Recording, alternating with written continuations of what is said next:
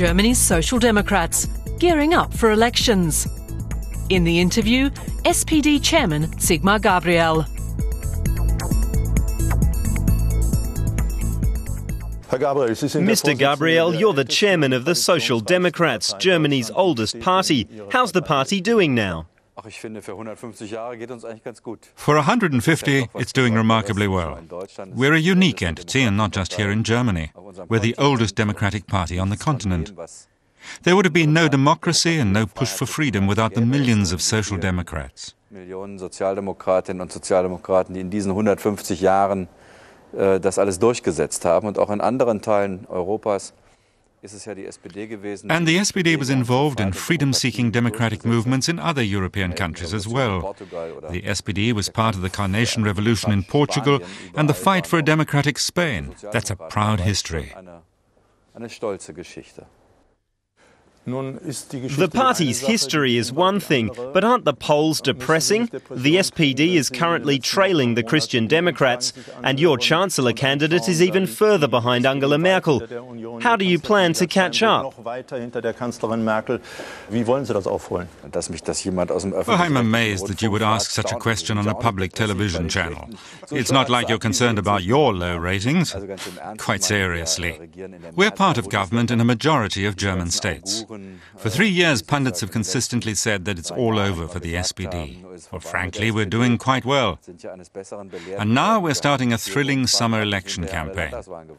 It's clear that the Christian Democrats and their coalition partners don't have a majority in Germany, nor have the SPD or the Greens yet. So the question is, how can someone get that majority? It's a good thing. Germany needs an election where the result isn't clear from the outset. Dass wir eine Mehrheit bekommen. Und es ist ja ganz gut, dass man dafür in Deutschland auch einen Wahlkampf braucht und nicht alles schon vorher klar ist. Wahlkampf ist das Stichwort. How do you plan to proceed in the campaign? Chancellor Merkel has accused the SPD of rolling along and not making any effort. There are no clear features, nothing for people to engage with. Also erstens ist sie im Wesentlichen, glaube ich, jemand, der Europa First of all, I believe that the Chancellor is largely responsible for driving Europe deep into crisis. In Germany, factory orders are way down and economic growth is anemic. The rest of Europe is in a deep recession, along with explosive youth unemployment. And the reason is clear.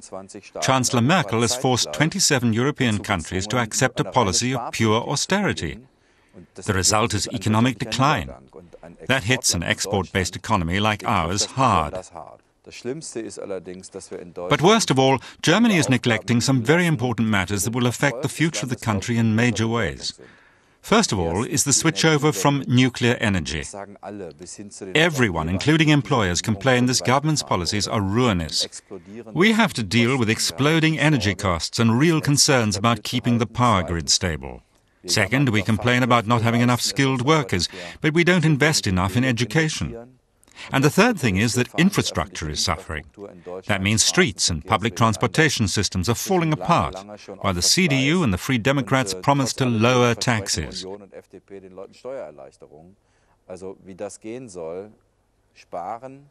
That doesn't sit right with me. So I think we have plenty of issues to debate. Und deswegen glaube ich, gibt es genug Themen, über die es sich zu reden lohnt in Deutschland. But don't you have the impression that the Chancellor has stolen your thunder by co-opting classic social democratic issues like family issues, immigration and education? What gives you that idea?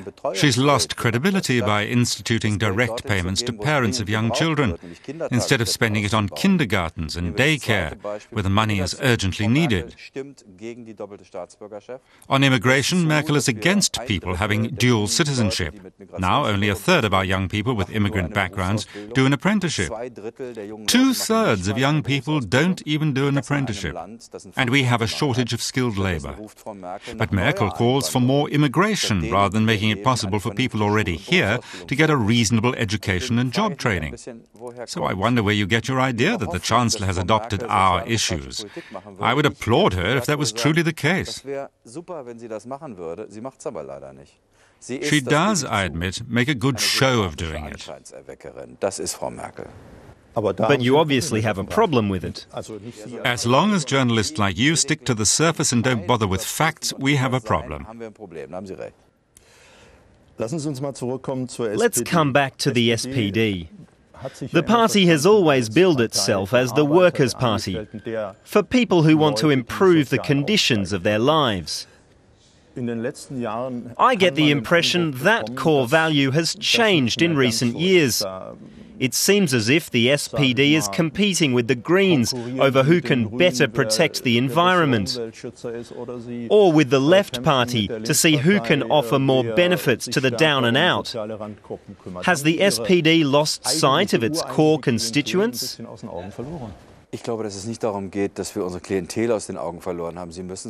I don't think that it's a question of losing sight of our constituency. They also have to deal with environmental problems. Incidentally, it was Willy Brandt who first promised to clear the skies in the industrial Ruhr region. He also brought up the connection between the environment and employment. I think the SPD has different problems. We're still the party of hard-working people. That's why we want to make sure that work is paid reasonably. That's why we want limits on outsourcing and part-time work, so they don't lead to the elimination of full-time jobs. For example, I think that women must be paid better. It's scandalous that they make 20% less or worse than men. Many Germans have lost their faith in politics. Voter turnout is dropping dramatically. We had regional elections in Schleswig-Holstein recently, and voter turnout was under 50%. That's a record low number. In parliamentary elections, it was only around 70%. That's a great difference between conservative voters and social democrats. The conservatives are angry about politics, but they go and vote. Social democrat voters tend to stay at home. Und ich glaube, dass das eigentliche Potenzial der SPD dort liegt, wo wir Menschen zurückgewinnen für die Politik. Ihnen zeigen, dass wir If we can bring people back into politics, if we can show them that we understand their lives, then we have a lot of potential. That's not something that can change overnight. The SPD must change so that we're open to people who aren't party members, but who nonetheless have something to offer. It's important for society as a whole that we don't leave people outside the process. Let's talk about the SPD's candidate for Chancellor, Per Steinbrück. He's made some early missteps. One was mentioning a speed limit on the Autobahn here in Germany. He also proposed an amnesty for tax cheats who turned themselves in. In both cases, you rushed ahead and quickly contradicted him, which left him looking a bit confused. Do you regret the faux pas? Let me address your specific examples. Per Steinbrück and I have both proposed making tax avoidance a petty crime, along with a statute of limitations. We share the same views on that issue, so your example is simply incorrect. As to the speed limit, I'm the head of the SPD and I did what my office required me to do, which was to state the party's position. Do I think he's the right candidate? Per Steinbrück guided us through the worst financial crisis in the history of the German Republic. No one disputes that, not even Angela Merkel. We need someone who will finally regulate the banking sector. We need someone who is highly competent in finance and economic policy. If we don't bring this crazy banking sector under control, we won't be able to achieve our domestic policy goals.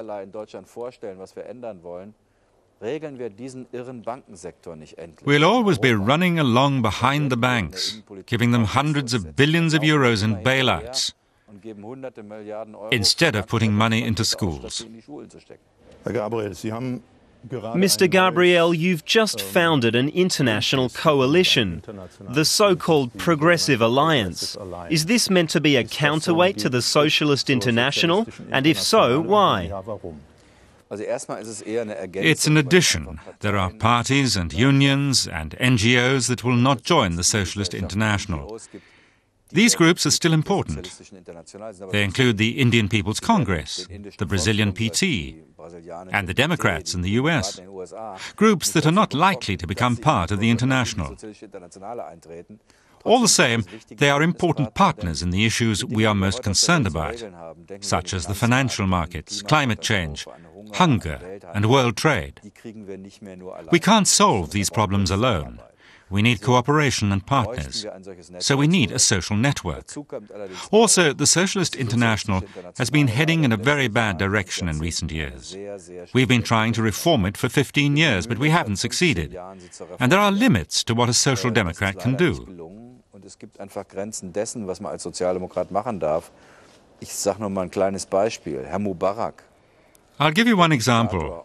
Hosni Mubarak, the former Egyptian dictator, was a member of the Socialist International. And they didn't kick him out until he was on his way to jail. I can't agree with that either. Either we'll succeed in reforming it in the next few years, or it will disappear. Wir werden es schaffen, in den nächsten Jahren sie zu reformieren, oder sie wird verschwinden irgendwann. Last week you celebrated the 150th anniversary of the SPD's founding. Ferdinand Lassalle founded the party on May 23, 1863. Can the party still learn something from its founding father? Yes, for example, people's origins have nothing to do with how they act.